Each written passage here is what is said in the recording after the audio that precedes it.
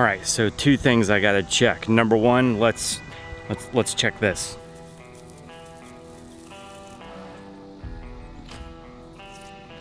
Yep. And number two, let's check this. Hey Bixby, what's the high temperature today? Today, the high temperature is 96 degrees. With 47% humidity. D-Thatch time.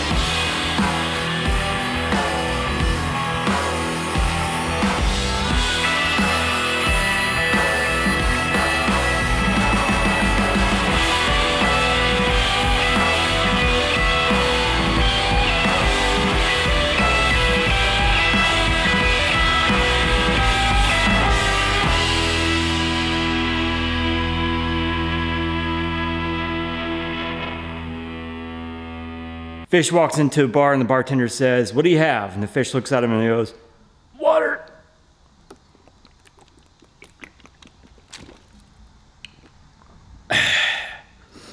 Brad joke. Quick shower and a costume change later because that just got all sorts of funky. So yeah, had to get cleaned up. But just wanted to show this real quick. So earlier this morning, things were nice and green, looking good. And then the heat came on and I'm starting to see the lawn roast before my very eyes. And bear in mind, I gave it a deep, deep watering just the other day. So heat sucks, but it's good for D-Thatch. So let's talk about that. D-Thatch Thatch Digester. Let's dive into it. Let's chapter and verse talk about what it is, how to use it, and answer some of the questions that all of you threw my way on that community post that I made a few weeks ago. It's a soil and microbe food, and it contains a live biological for the purposes of aiding in digestion of thatch. It's designed to work from the soil level up, speeding up the process of breaking down those clippings and turning them into fertilizer and organic matter. You've got simple and complex carbs, you've got yeast, you've got urea, you've got humic acid in there, all working together to help speed up and accelerate that decay process. One thing that you might notice after applying D-Thatch is a green up, and that's because the bacteria is going to work freeing up any kind of locked up nutrients that's in that decaying matter. One of the biggest benefits to D-Thatch is you're gonna help aid in breaking down thatch layers in lawns that you probably can't mechanically D-Thatch because of the cultivar or the time of season. So you're increasing the microbial activity to help break down that thatch layer at the soil surface, and you're increasing heat. And that's why we say heat helps D-Thatch do its job. Once you get that heat going on in the thatch layer, it's gonna break that material down, releasing it as a food source for your turf. So we tell people to add this into their fertility programs, especially during the summer months. So June, July, August, and maybe even September. The rates that you're gonna use are gonna be 6 to 9 ounces per 1,000 square feet every 3 weeks, depending on the thatch thickness that you have going on in your turf. And just like the other N-Ext products, you wanna make sure to shake it up well before you go to use it. That way you're getting all those goodies mixed up before putting it into your tank or your hose and sprayer. Now let's move on to some of the questions that all of you throw my way on D-Thatch. One of the most popular ones being, what's the temperature requirements? What's the minimum? Is there a maximum? All that good stuff. At a minimum, I would wait until your temperatures are consistently 85 degrees or higher. As far as a max temperature is concerned, there isn't one. Heat is gonna help D-Thatch do its job. I can't preach that enough.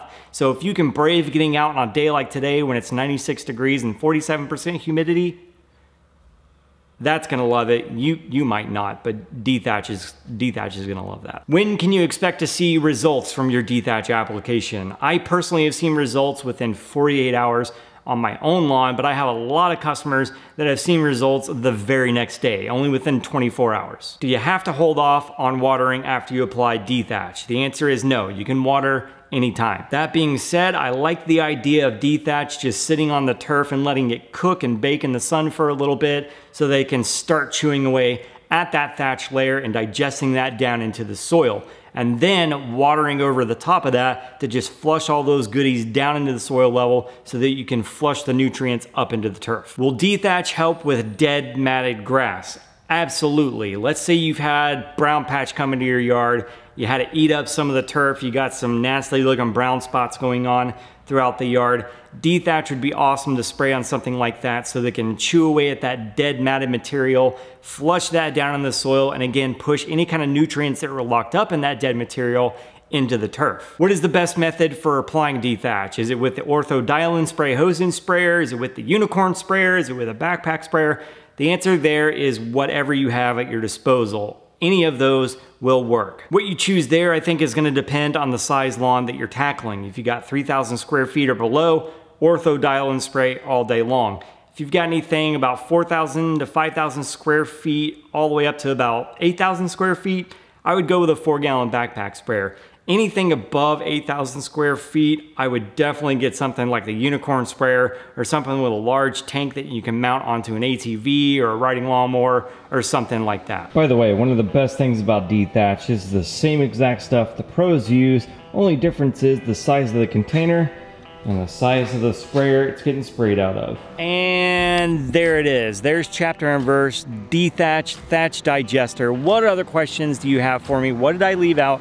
Drop those in the comments section below. The heat is in full freaking swing, and since starting this video, I mean, I'm telling you, I'm just watching the lawn fry. So I definitely got to give it a huge drink this evening when the sun goes down and temperatures are much, much cooler. But this D-Thatch application most certainly is going to help. I have not been bagging my clippings for the past couple of mows. Reason I was bagging my clippings was to just mow out those weeds. Those are pretty much gone. So I kicked the bagger off the mower and I've just been letting those clippings get down into the yard for the sole purpose of hosing them down with D-Thatch. Hit the thumbs up if you like this video, share it out, make sure to subscribe to the channel and hit the bell to get the notifications, all that good social media stuff. Keep on keeping on, my lawn care brothers and sisters from other misters, and I will catch you next time.